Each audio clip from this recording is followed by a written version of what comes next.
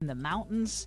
And the latest computer models from our news partner KIRO 7 TV show that there is a chance for snow on Sunday into the evening, but not much for Monday at this point. Next week it will be very cold with high temperatures below freezing. Right now it is cloudy and 41 degrees in downtown Seattle. I'm Ursula Royteen.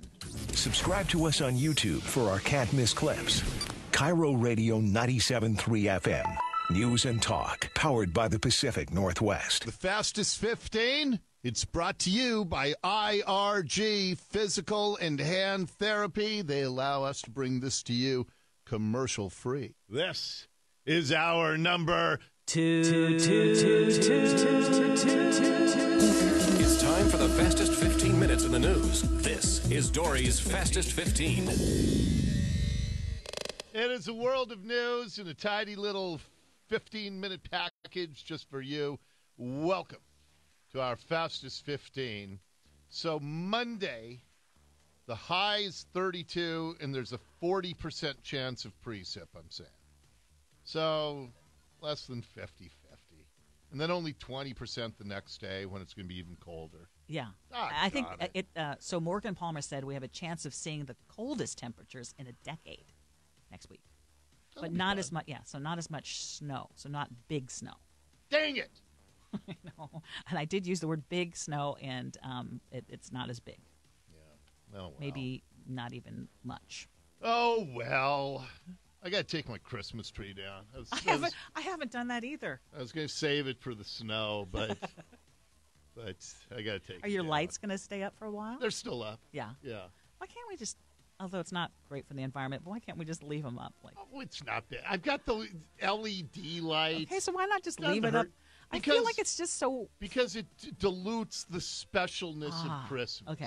That's my argument for eventually taking everything down, because then next Thanksgiving Day, when it all goes up, I'll be all happy again.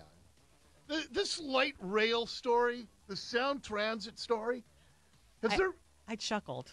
Has there been a story that reveals how this region has lost its mind than to say that it's sexist for Sound Transit to switch from a female to a male voice on their announcements at the stations? Look, I hate Sound Transit with a fiery passion, but to criticize them of sexism, but... Some people just thought that the woman's voice was just more pleasant. Here's the woman's voice. Next stop, Pioneer Square Station. Transfer using doors to my right to continue your trip. Yeah, it's a very soft voice. Mm-hmm. It's not that authoritative. And here's their new male voice. Riders traveling towards University of Washington must change trains at Pioneer Square Station. That cuts through the ambiance or the ambient sound, I should say. And if you want people to hear announcements, the male voice is easier to hear. But I'm telling you, I watched these news stories about this, and I know there were a few complaints. I added it just for a chuckle. But listen to how ridiculous some people are about this. KIRO 7, our news partners, they were out there. I did notice that, right. It's a guy now voice from a woman, so I mean... I don't think it's sexist, but I don't know. I think it's silly that they changed it in the first place. Okay. One person didn't want change. Dee Dee's son read some of the mean tweets. People online, a bit more outspoken. This tweet calls it that new monstrous voice and begs, please, for the love of God, make it stop. This asks Sound Transit, is it possible to turn them off? Another says, at Sound Transit, sexist much? And this request, can you turn that S down or go back to the nice lady? Sexist much? Who writes stuff like that? But here's the larger issue. It is this male bad, female good. And that's a bunch of crap. Women are wonderful. Men are wonderful. We have different attributes. We have this push to feminize all men, to masculinize all women. It sucks. It's not good for kids. It's not good for society to do this. We each have different attributes. Men have stuff encoded in our DNA that makes us want to go to Costco. Women have stuff encoded in their DNA that makes them nest when they're about to have a kid. And we're different. We're biologically different. We are emotionally different. And this neutering of everybody, but it's just the knee-jerk. Men, bad. Women, wonderful. No, they're all wonderful in their own way. Individuals, some individuals are bad. Some individuals are fantastic and even better than most. But for some, maybe that woman's voice, and I hate generalizations, but the woman's voice maybe just was more pleasant. At least Sound Transit did turn down the volume. But the woman's voice doesn't cut through the ambient sound. Well, and that wasn't the whole point. I mean, we have cuts from the woman, the spokesperson, explaining why they did it. And it's because there's changes right now. Here she is. The decision was made to change the voice of the announcements, basically just to get people's attention. Okay, yeah, something new that perks up your ears. Whenever we can, we will, address those complaints. But I think for now, the announcements will stay.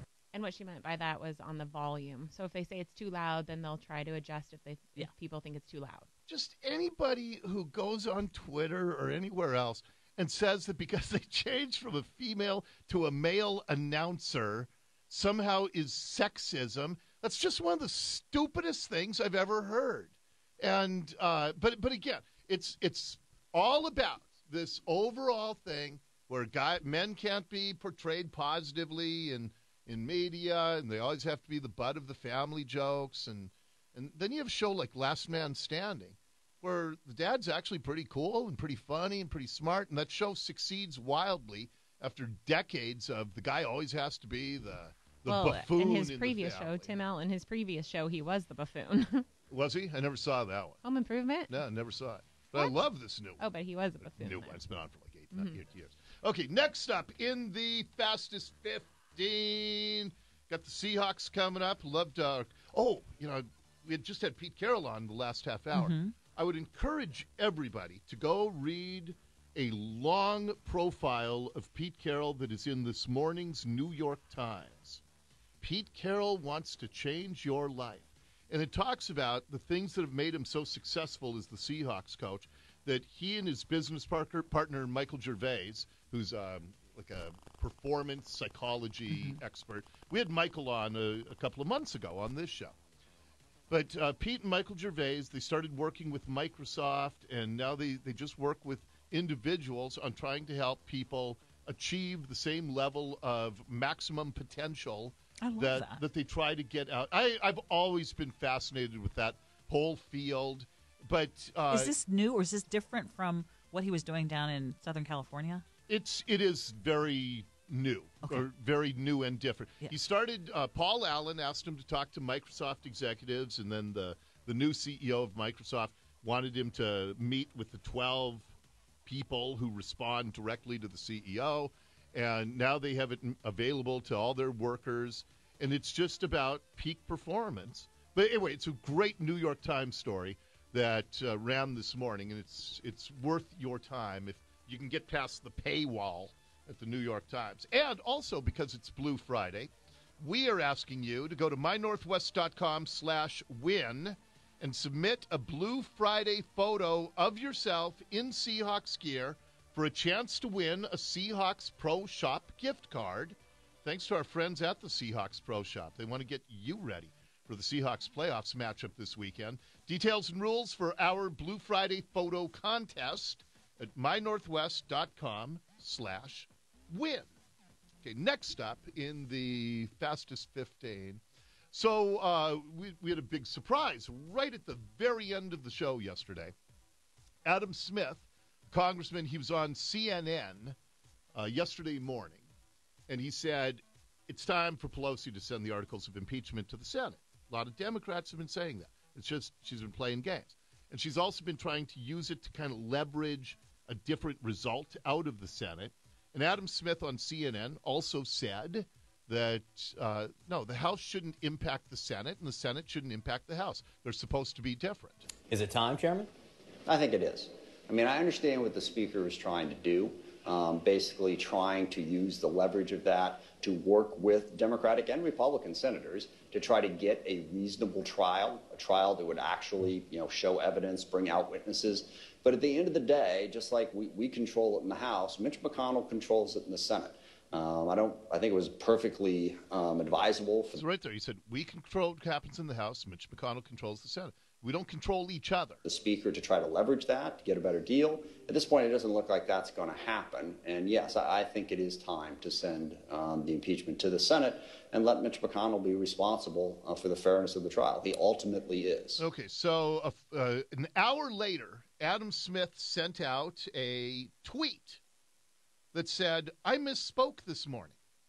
I do believe we should do everything we can to try to force the Senate to have a fair trial. If the Speaker believes that holding on to the articles for a longer time will help force a fair trial in the Senate, then I wholeheartedly support that decision. And I was, pretty hard on the congressman because I said that sounds pretty feckless. He says something on CNN clearly, unequivocally. An hour later, he tweets something that's seemingly 180 degrees different. And anyway, he called into the show right at the end, right before we went off the air. I love the fact that, and you talked about that yesterday, that he is willing to take the fire if there's going to be fire. I wish every politician would do this, and it was a good conversation. But having just played what he said on CNN and read his tweet an hour later, does this explanation make sense? You essentially said the House shouldn't control the Senate shouldn't control the House. It's time. I said two things. I said, first of all, I think it's perfectly appropriate that the Speaker has held these up to try to force McConnell to have a fair process. Yes. I said, I think that's the appropriate thing to do. I think we've reached the point where it's obvious that that's not going to happen, and it's probably time to send those articles over. Then I got a bunch of calls from a bunch of constituents saying, why are you not supporting Nancy? Why are you not supporting the process? I was like, whoa, no, that's not what I'm doing. I'm just saying. Okay, and I don't believe that. I don't think he changed his mind because he got calls from constituents. Like everyone else, I think that House leadership called him on the floor for this. But he flat out said Nancy Pelosi did not call him. He did not get a call. She might not have. But you're thinking that was... called him. Somebody in leadership. Yeah. Yeah, and I just didn't buy this. And it's really a question of timing. I don't question the strategy. We've tried it. We're probably getting to the point where we need to send them over. And the thing that I said in answer to the question that, in retrospect, didn't accurately reflect my opinion was I didn't mean we have to send them over. And that's odd. What I said didn't accurately reflect my opinion. He's been a congressman for 22 years. I think he knows how to say things that accurately reflect his opinion. But when he said, I misspoke, I think if the Speaker believes holding on to the articles for a longer time will help force a fair trial in the Senate, then I support that decision. None of that makes any sense to me. But you know what's happened today? No. Well, Nancy Pelosi says the House will take steps next week and will send articles of impeachment. Yeah, she's going to send them over next week. Yeah.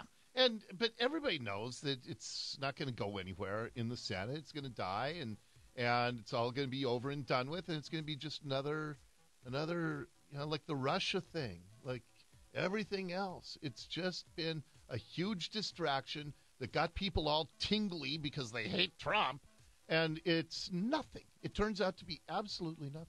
By the way, we got a lot of good press here. FoxNews.com getting national press. There you go. Yeah, how about that? Where's my quote? He has no courage of his convictions, and he had to deny his own words an hour later, said Dori Monson. And then they have a quote from Adam Smith from when he called in to us. So we're making big national news here. That's what I'm trying to tell you. Which is great. Oh, it's awesome. Couldn't be better. Up next in the Fastest 15. I did a search to see during 2016 when Donald Trump was running for president the first time if the media did any stories like this about Donald Trump. I couldn't find it. This is CBS News. That's our network. Mm. You know how I love our network here. I love them. Headline: Elizabeth Warren never washes her face, and other 2020 skincare routines. From CBS News. That was also on The Independent, HuffPost. Oh, yeah. Wasn't it initially from Cosmo? It was from Cosmo. Yeah. Okay, that would explain. Elizabeth Warren shocked the internet Thursday when it was revealed that she does not wash her face. The Massachusetts senator, known for her flawless... I didn't know she was known for... You're bad. I didn't notice her flawless skin, but... That's what she's known for. No, she's known for faking being a Native American so that she could move up in academia. That's what she's known for. But let me get back to CBS News, because these are the big boys. These are the network people here.